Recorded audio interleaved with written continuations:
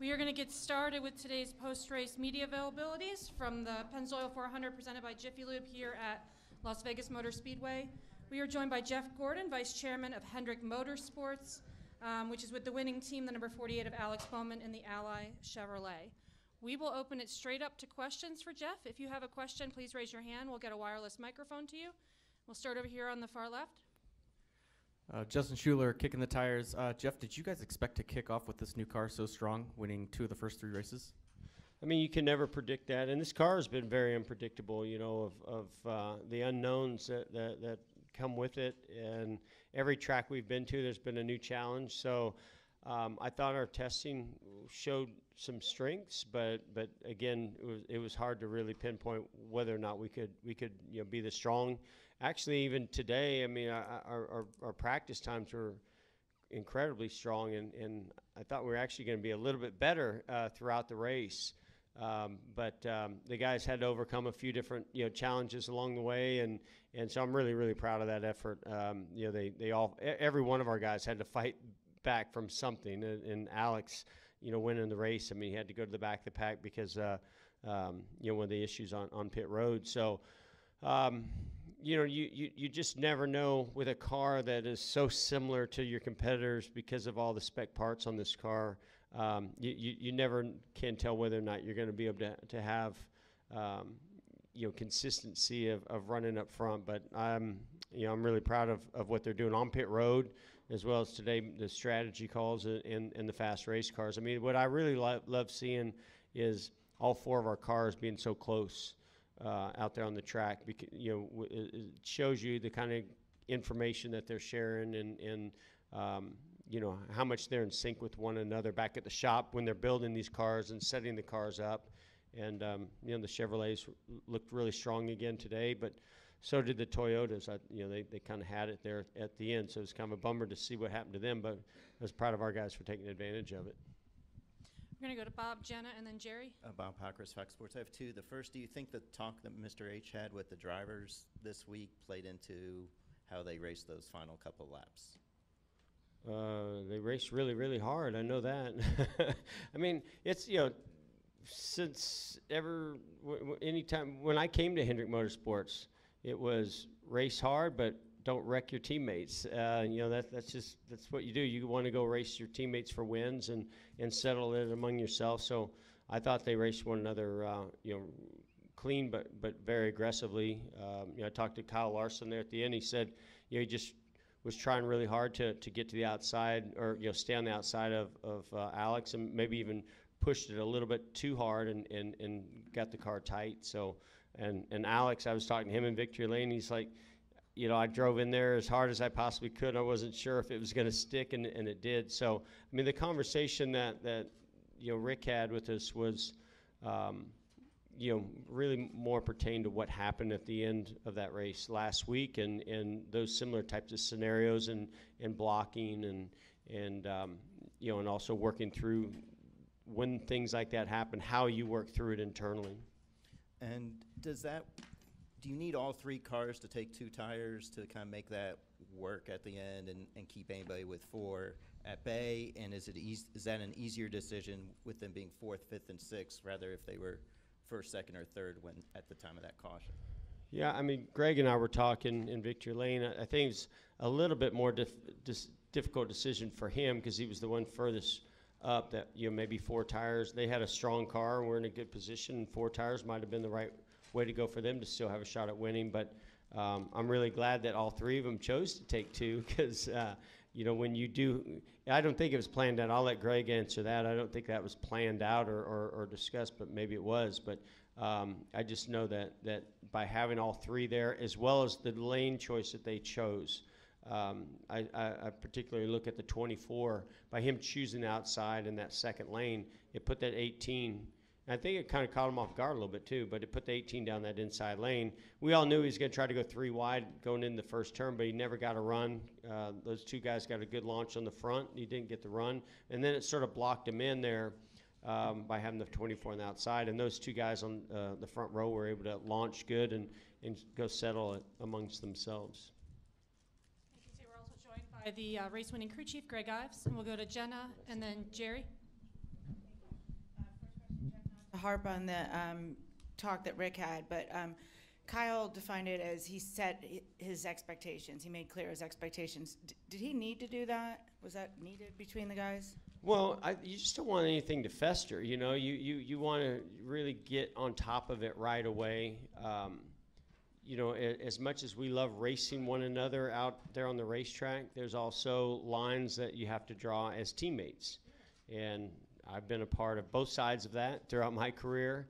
And you know, when we spoke right after the race on Sunday, we knew we wanted, and it wasn't just the two of them. It was all four drivers, all four crew chiefs, and you know, getting the clarity about, you know, how we you know, intend to compete with one another in the closing laps of a race. And it wasn't that we didn't want Chase to go try to take him 3 wide to win the race. You got to go try to win the race, but you know, you just got to have as much awareness of your teammates in those situations to not you know, cause damage, and hope that you can just go you know, settle it in a way where you guys are both battling it all the way, both of you, all the way to the finish line.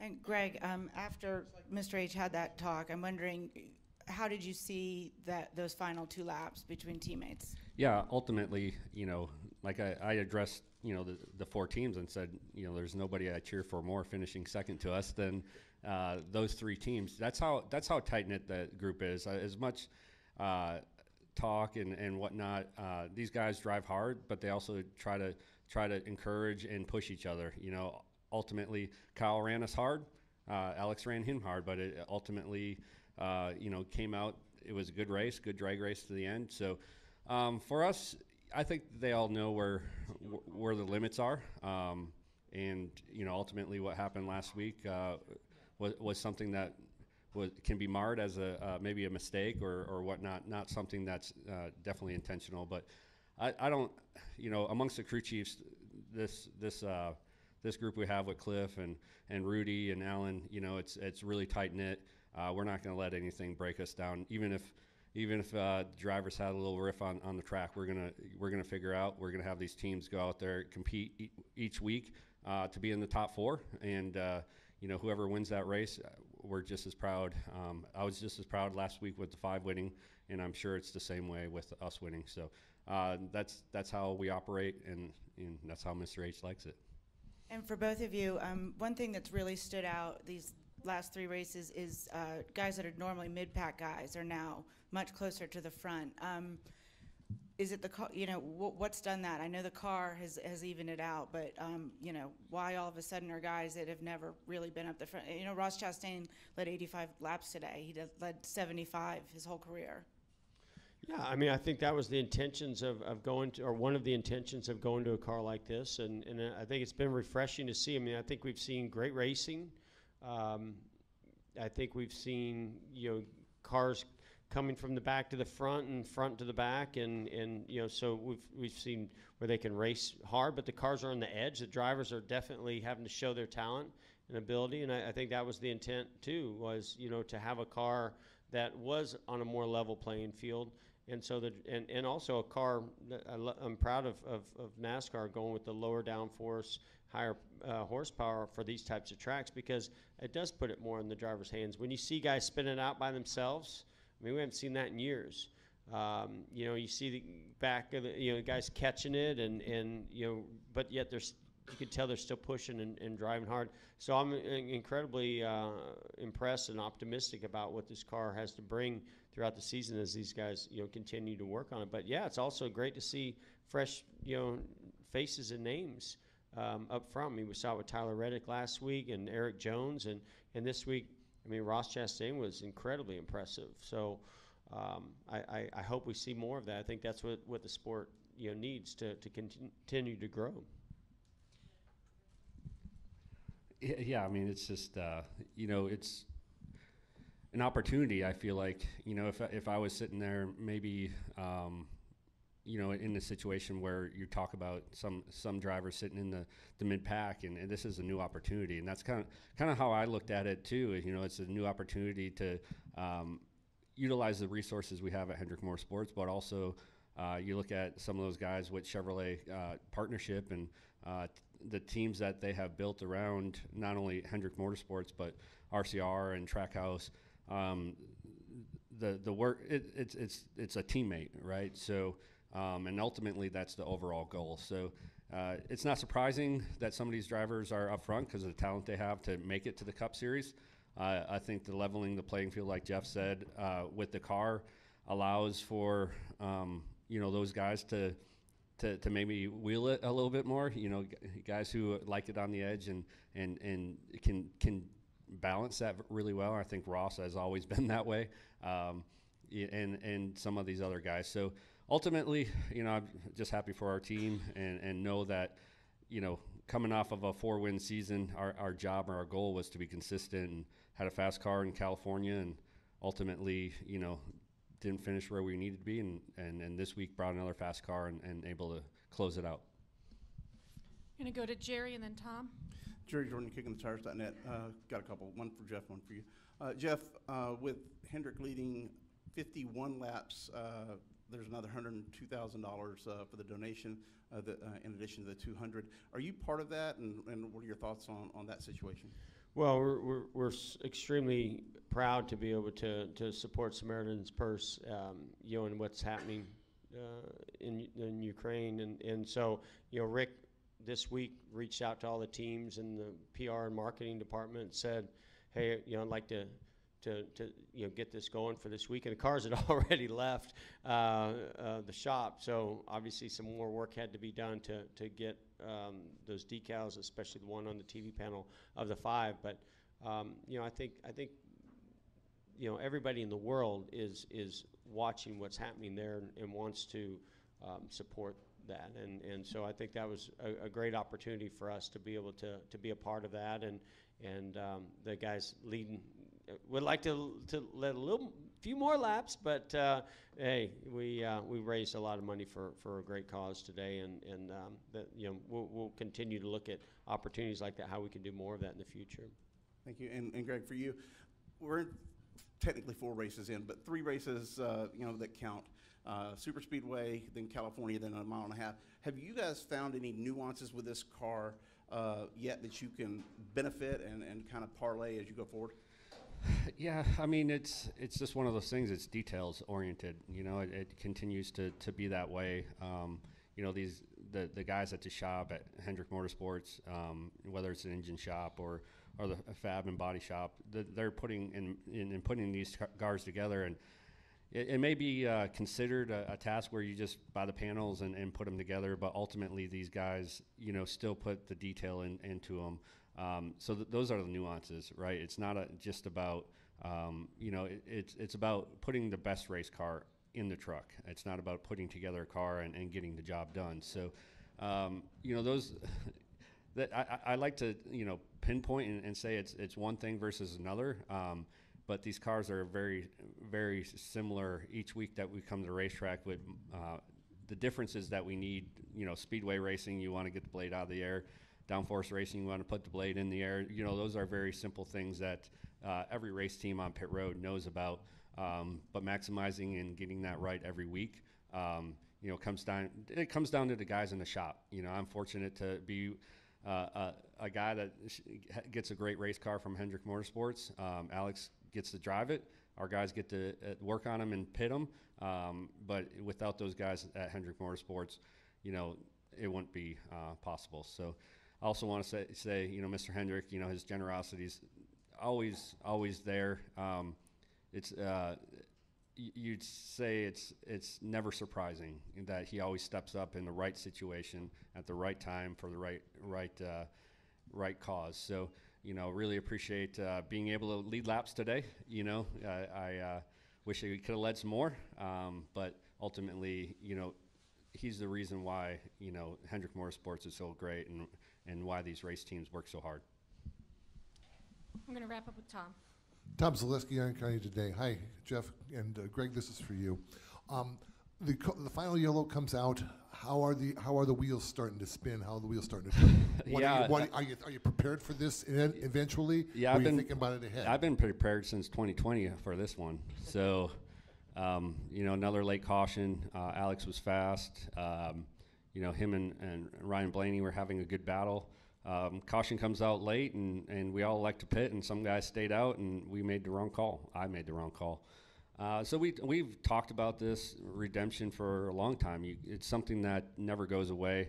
I may get the years messed up. I may get the time messed up, but I know from 10 years from now, it's going to be the same. I made a bad call. I redeemed myself a couple years later on it. So, we talked about it, a little bit on the radio, and I'm a little bit of, like Alex says, a riddler, and we're kind of talking about it. This is what we talked about. We didn't really want to, say exactly what we wanted to do, but, I feel like him in the car wanted us to stay out, me thinking everybody was going to come down, at least take 2 tires, and ultimately that was the right call. So I got lucky maybe with that call, and lucky that we have Alex driving that thing and picking it up on the restarts. He had a lot of confidence on restarts all day.